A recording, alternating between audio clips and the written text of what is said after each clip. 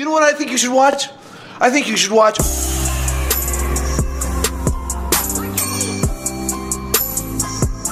Hello and welcome to Wrestling Jeopardy, the ultimate interactive pro wrestling trivia challenge where you're the contestant. I'm your host, Kevin J. Callis. Yeah. And I want you to be confident when you're giving your answers, okay? Yes. Do not under any circumstances be Fickle.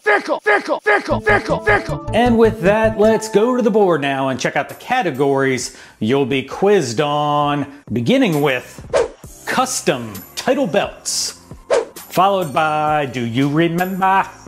Up next, we have frenemies, and then Ring of Honor, and last but certainly not least, turning Japanese. I think I'm turning Japanese. I really think so. All right, it's time to play the game. So let's kick things off with the 200-point jobber round, the easiest round in Wrestling Jeopardy. You should go 5 for 5 here, and if you don't, can you really call yourself a wrestling fan? I want you to stop that right now. Yes! And we're on to the 200-point clue from custom title belts. In July 1998, Stone Cold Steve Austin gave the WWE title a Texas rattlesnake makeover when he revealed what would become known as this belt.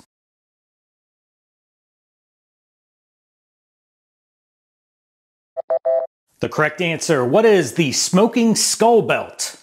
And we're on to Do You Remember? For 2. Do you remember when Big E coined the phrase big meaty men slapping meat about this wrestler being his dream opponent?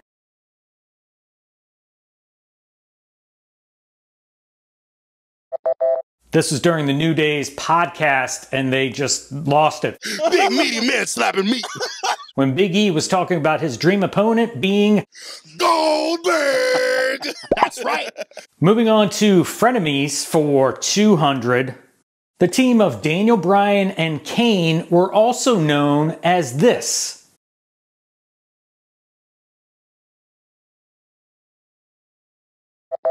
And that would be, what is Team Hell No? Who wants a group hug? We do. And that brings us to Ring of Honor for 200. Well, these two wrestlers recently squared off at AEW's All In 2023. It was their trilogy of matches in 2004 that helped put Ring of Honor on the map.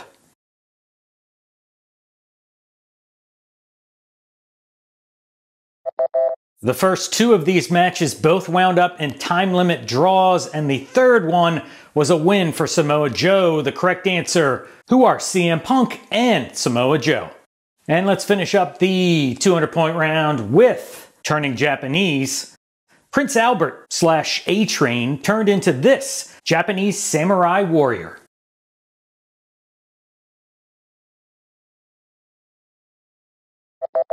And the correct answer here, who is Lord Tensai? Lord Tensei ga Kyofu wa Aji wa Tese Faru. English! All right, let's jump back to custom title belts for 400. The WWE Women's title was accidentally ripped in half during a backstage tug of war between these two BFFs.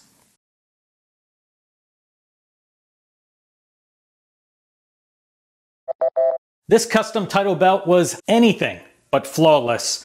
The correct answer here, who is Layla and Michelle McCool, otherwise known as Laycool? And that brings us to Do You Remember? For 400. Do you remember when Fatu was trying to make a difference in the mid-1990s WWF? What we gonna do? Clean it up! Oh, what we gonna do? Let's clean it up! Only to be watched from afar by these two individuals.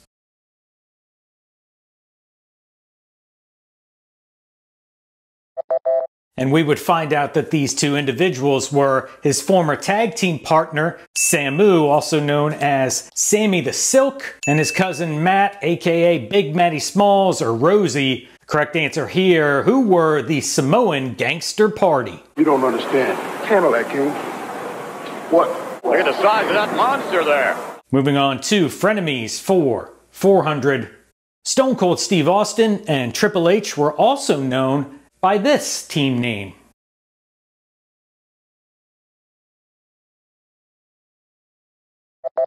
And that would be, who is the two-man power trip? We're on to Ring of Honor for 400. Before becoming general manager of Monday Night Raw, this wrestler worked in Ring of Honor and even had a prior on-air authority role as the lieutenant commissioner for ROH under Jim Cornette.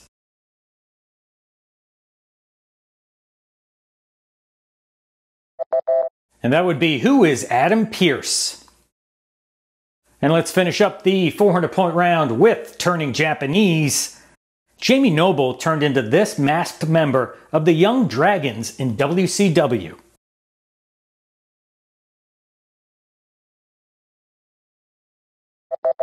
Not the most original name out there, but of course, WCW is gonna WCW. Correct answer here, who is Jamie-san?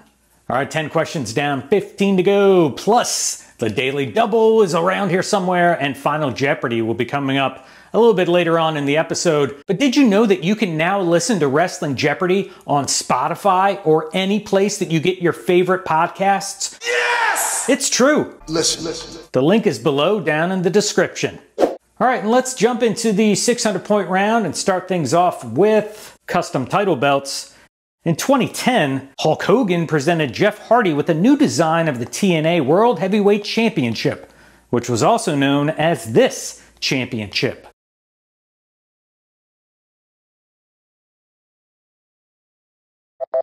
And that would be, what is the TNA Immortal Championship? Dudes. And we're on to, do you remember? For 600. Do you remember back in 2002 when the WWE decided to unify the World Heavyweight and Intercontinental Championships in a match at No Mercy between these two wrestlers?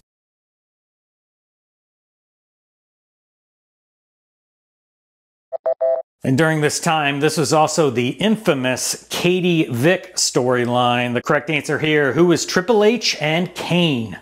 Thank you, Triple H. And we're moving on to frenemies for 600. Bayley and Sasha Banks also went by this team name.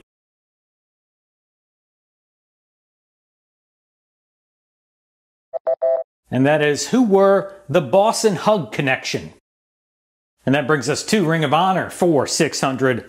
This Ring of Honor feud won the Wrestling Observer Feud of the Year award in 2010.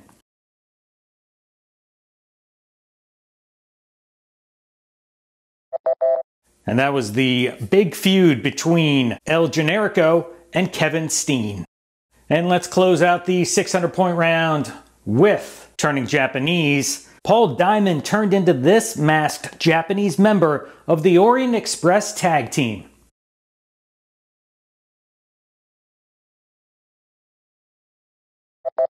And the correct answer, who was Kato? More you hit. I said more hit, more better. And let's jump back to custom title belts for 800.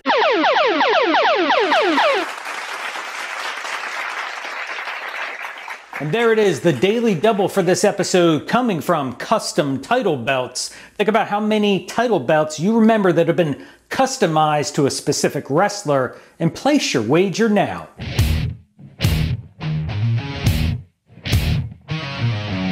All right, time is up. Here is the daily double clue from custom title belts.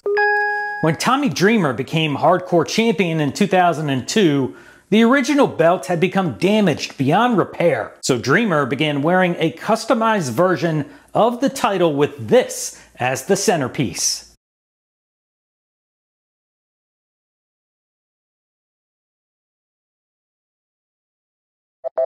With the Hardcore title being retired later that year, Tommy's belt was a replica of the defunct European Championship with a State of New York license plate as the centerpiece.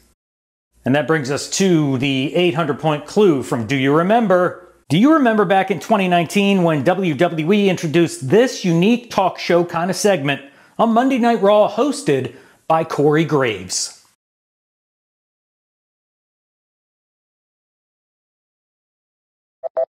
And the correct answer here, what is the electric chair? Moving on to frenemies for 800. Bray Wyatt and Matt Hardy also went by this team name.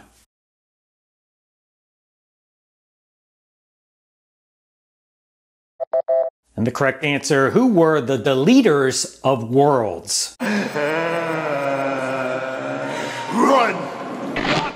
And we're on to Ring of Honor for 8. This wrestler made his only Ring of Honor appearance at Final Battle 2021 after EC3 said, "Free the Titan."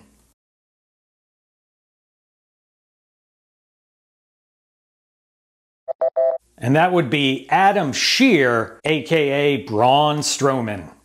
And let's finish up the 800-point round with turning Japanese. Chris Champion turned into this martial artist in WCW whose name was both Japanese and Chinese.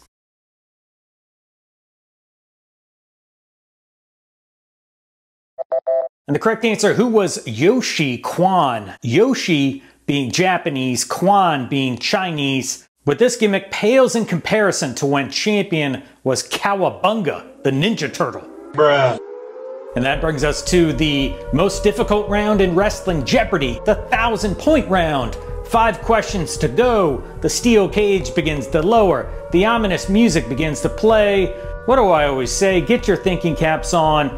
It's go time now. Let's kick things off with the 1,000-point clue from Custom Title Belts. As the Planet's champion in 2019, Daniel Bryan unveiled an eco-friendly version of the WWE title made from this material.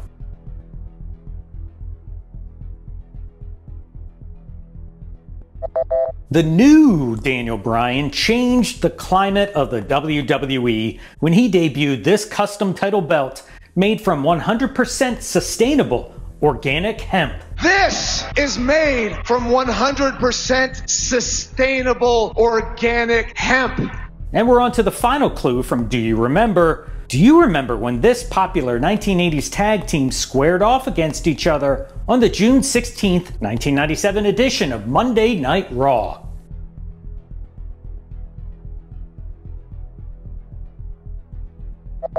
As a way to promote the Fed's fledgling light heavyweight division, Bobby Fulton and Tommy Rogers, better known as the Fantastics, faced off in a match that most have forgotten about. You probably thought it was the Rock and Roll Express, didn't you?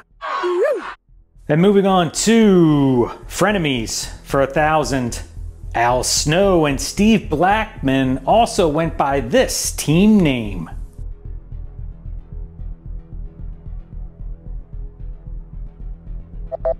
This unlikely tandem was an underrated duo during the Attitude Era, with Blackman playing the straight man and Snow the wise guy in the tag team known as Head Cheese. And that brings us to 1,000-point clue from Ring of Honor. 8 wrestlers are considered Ring of Honor Triple Crown winners. However, this wrestler was the first to complete the feat back in 2011.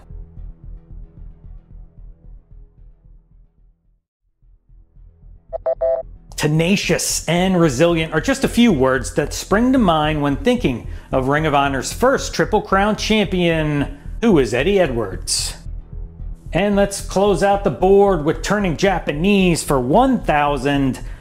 Phil Hickerson turned into this Japanese character and was managed by Tojo Yamamoto in USWA.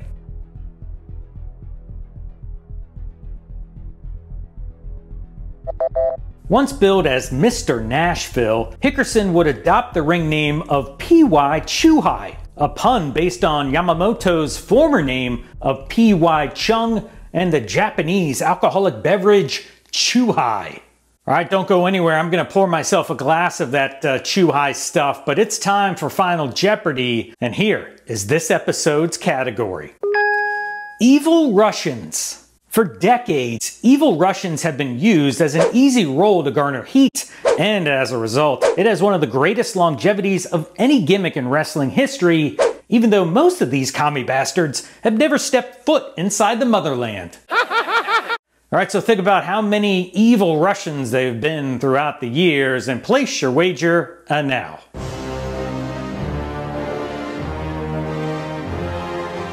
Alright, time is up. Here is the Final Jeopardy clue.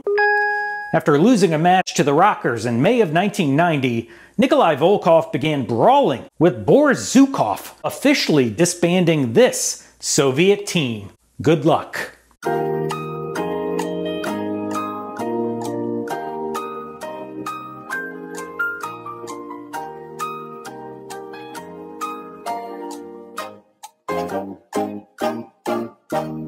While Volkov was a very accomplished wrestler and is in the WWE Hall of Fame, unfortunately none of his success came during his time teaming with Zhukov as one half of the Bolsheviks.